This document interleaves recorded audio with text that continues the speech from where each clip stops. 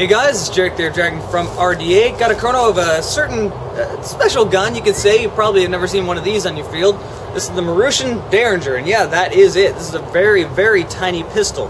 And with that said, do not be expecting very high velocity out of this gun. The gas tank is only about that big. It's very, very small. I mean, the closest to compare this to would be the HSC Colt 25. This does use propane. It only holds 2 shots. Takes apart like the real Derringers. There you go, 2 shots right there, fixed top-up unit. But again, I'd be surprised if this even goes over 200 feet per second. The gas tank is just very, very small. But it's a single action Derringer. Holds 2 shots. It's overall pretty cool. So let's see how hot this thing shoots.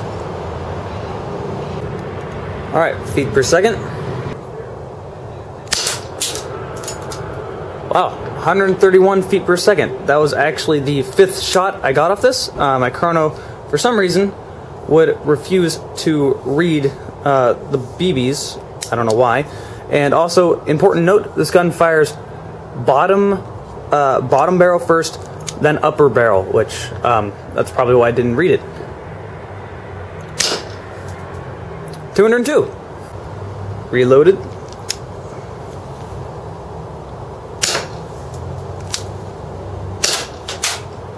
.167. 152,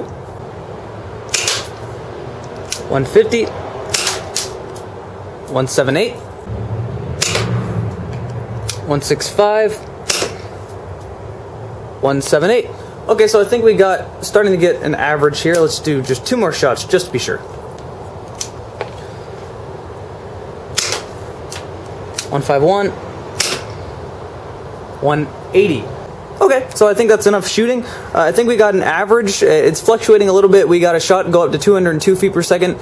And then one shot was down to 130, but all the others were at least 150. So I think it's going to be safe to say your gun's going to be shooting somewhere around 175 to 180 feet per second. Keep in mind, you're going to say, well, that's really weak. I got Springers that shoot hotter than that. That's stupid. Why would you want a gun like that? It's a Derringer.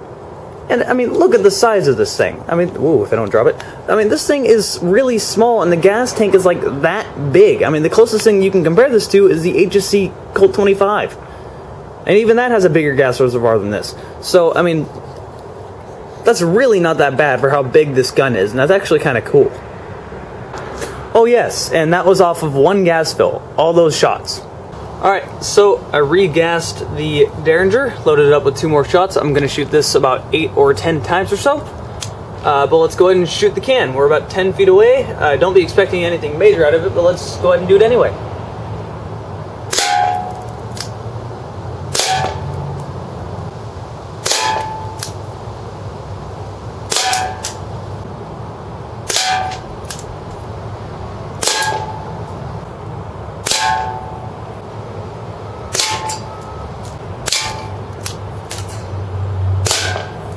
Alright, there we go, 10 shots into the can.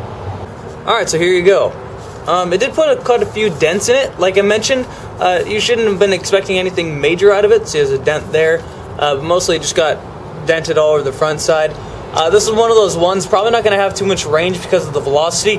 But I mean, with how small that Derringer is, this is like a backup to your backup. Alright, so now you guys have seen what this is able to do. Again, the gun is really small. I mean, just look at the size of this thing. If you're expecting it to be shooting really hot, you just shouldn't be. I mean, about 200 is really respectable for this, and this thing fluctuated from 150 to about 200 feet per second, averaging somewhere around 180 feet per second, and today it's about 45 degrees outside, so it's not the warmest of days. This is not a gas blowback, so in the cold this is going to continue to work. Velocity on a warmer day is going to be a little bit higher, but it won't be such a big factor like it is with the gas blowbacks, which is always a good thing if you live in a place like Portland, where it's not exactly the warmest for gas blowbacks for 9 months of the year. Now, if you're up close with this thing, you're going to feel it. I mean, 180 feet per second is not going to hurt, but you're going to feel it. Further away, probably won't have as much range. You probably won't feel it at further ranges, but like I said, this is a backup for your backup, and it's a Derringer. Where can you go wrong with a Derringer? This thing is very affordable. It's actually under $100. There's a link down below in the video information to RDA's website where you can buy it, and there's also a link down below in the video information to RDA's forum where you can talk to the community. So with that said, that is the chrono of the Marushin Derringer.